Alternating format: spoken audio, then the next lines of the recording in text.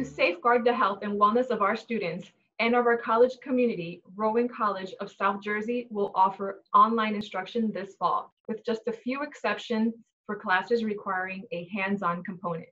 Here to tell us more about this are Dr. Brenden Rickards, who is our Provost and Vice President of Academic Services, and Dr. Susan Hall, who is the Dean of our Nursing and Health Professions Division, as well as our Medical Director. Dr. Rickards, I'd like to start with you. Please describe the options that students will have this fall. So what we decided as a college at RCSJ was our drive here is to keep not only the students and faculty and staff safe, but also the families. So what we have done moving forward for the fall term, keeping in mind all of the things that are going around us, is we have designed several different options for students to enroll in class. The key point here is everything that was designed with the health and safety and well-being of all of those that our students and our faculty and staff would come into contact with. So academically, our course offerings are going to be in one of three different formats. The first one is our traditional online delivery. When we think of traditional online, what this means is that the faculty would have prepared course material that they will put on Blackboard, which is RCSJ's course management system. The students can then access this course material on their own time. They are not required to log on at a very specific time in order to complete the work. They will have deadlines and due dates that they have to meet as they do their work. So for example, you may have something due as a student at 11 p.m. on a Friday. Some of you may choose to do that at 10 p.m. that Friday. Some of you may choose to do that at 2 a.m. on Wednesday. In any case, when you do these types of learning with the traditional online, it's referred to as asynchronous learning, where you are not logging on at that specific time. You are doing that work on your time, on your schedule, and you can make the work fit your work schedules or your personal life schedule while still meeting those deadlines. The newest delivery option that we are delivering is called Live Online. In Live Online courses, what we have done is the faculty are working to design interactive lessons where the students as well as the faculty log on to Blackboard and access a true live lecture through Zoom. As they access this, what they do is they would log on at a very specific scheduled time for their courses. They then interact with the faculty as well as other students in that live online class.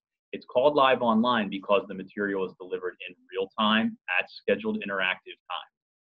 With this actual interaction, students can ask questions in real time during a lecture as if they were in a classroom. They can also interact with one another and the faculty as if they were in the classroom. It allows for that actual one-on-one delivery where the students can interact, but it allows for the physical distancing where we can keep students as well as faculty and by extension, the families of individuals safe.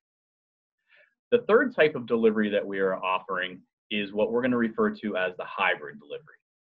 With this hybrid delivery, what we are doing is we are putting a majority of the class in an online format.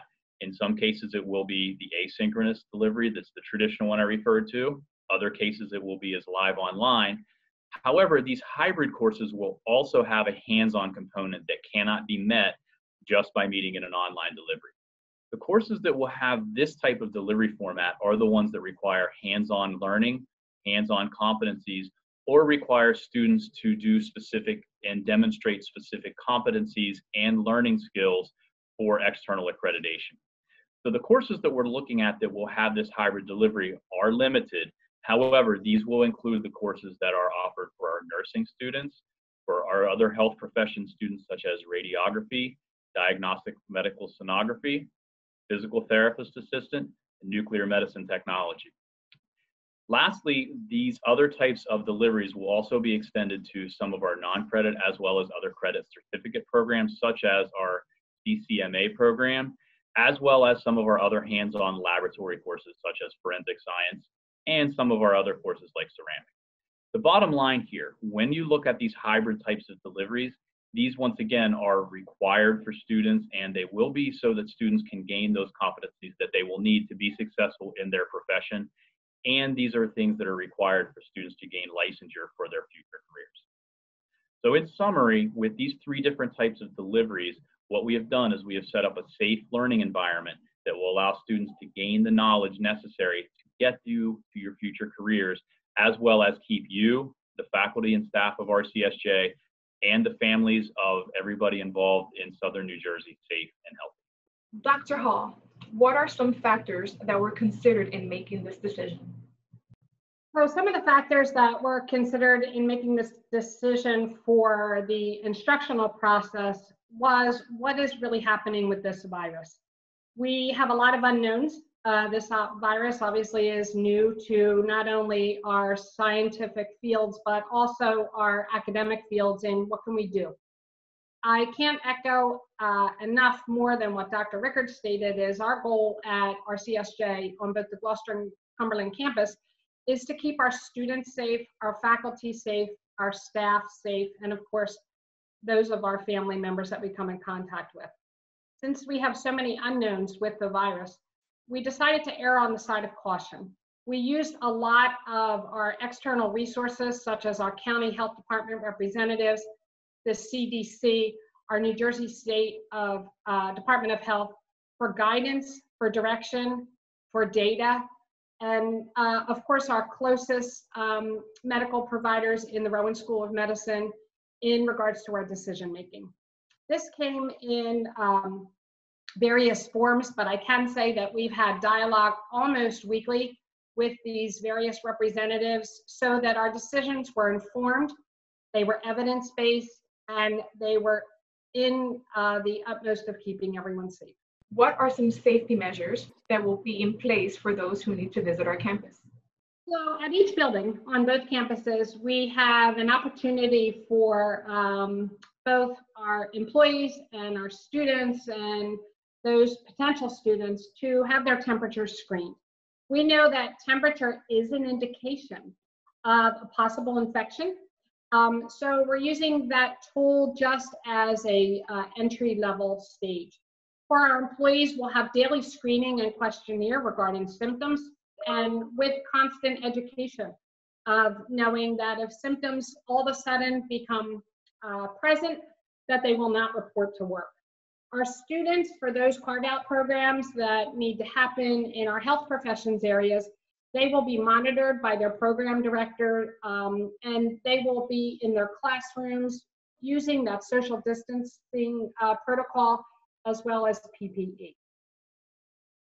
Dr. Rickards, I've been hearing that students are thinking about taking a gap year. What are your thoughts on that?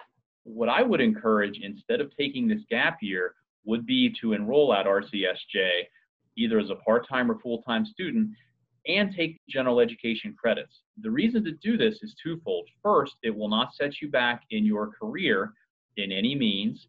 Secondly, it will allow you as a student to hone your skills, stay on top of your work, not forget some of the math or the general education that you may go back in a year or two and say, oh my gosh, what do I need to remember to be successful in this course? We are offering the exact same type of delivery method that many of our four-year partners around the country will be doing.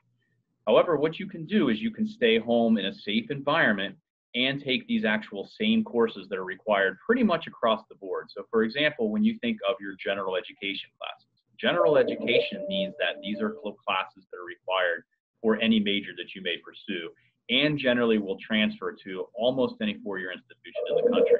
You can start to think about your English 1 and 2, some of your sciences, biology 1 and 2, chemistry 1 and 2, anatomy and physiology 1 and 2, psychology, sociology.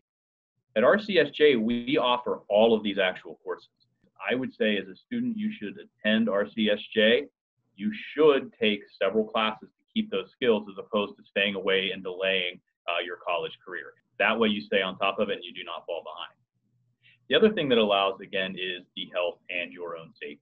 As a parent myself, if I were to have a child that was of the age going to college, I would absolutely be looking at RCSJ or any of your local community colleges, what have you, to begin your college career, because you will be getting a very, very high quality education, because at RCSJ, the faculty are here because they are extremely dedicated to their pedagogy and their teaching, and they will spend the time to help you as a student be successful and prepare you for transfer to whatever your goal is for your four institution. The final thing to consider when you're looking at skipping that gap year and enrolling at RCSJ or any of your other local community colleges is the actual financial impact that this could have on your future. When you look at the actual cost of attending a community college, in some cases it is tenfold less expensive than your local four-year schools. So you can save yourself a whole lot of money by attending RCSJ or those other community colleges at a less expensive cost, where you can now pass that savings on to your future academic career or for your future in purchasing a house or car or what have you. So just keep that in the back of your mind. The education that you would receive is second to none, and you can do it at a much lower cost than if you were to attend a four-year school right off the bat. Is there anything that either of you would like to add? I guess collectively, I have to say it's been a pleasure to be involved in this process regarding the decisions that the administration made for the college. These decisions were not easy. They certainly are ever changing. As we know, the virus is changing and the information we're receiving almost daily is changing. Using the resources outside from the Rowan School of Medicine, our county health department representatives helped us make what we feel are informed decisions, but also knowing that it can change. We had no idea this time last year that we'd be finishing up the spring semester the way we did. And yet we feel that we're better prepared going into the fall, but the priority is that we're keeping everyone safe. Well, I am one of the people who will be on campus a few days a week, and it is reassuring to hear the precautions that have been taken for our safety. Thank you so much for the update.